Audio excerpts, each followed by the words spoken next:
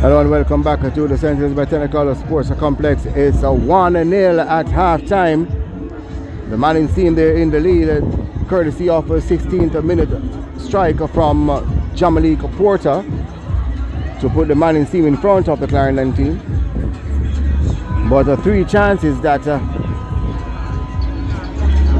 were missed for both teams, well, one for the Mannings team in Akeem Scarlett, who got a chance on the left side in the 18 yards where he placed that one over the top. Clear opportunity, use 1-on-1. The Clarendon team though through number 4 Akimo Jones, who had a perfect opportunity after a ball fell nicely for him 12 yards out, and he slapped that one over the top.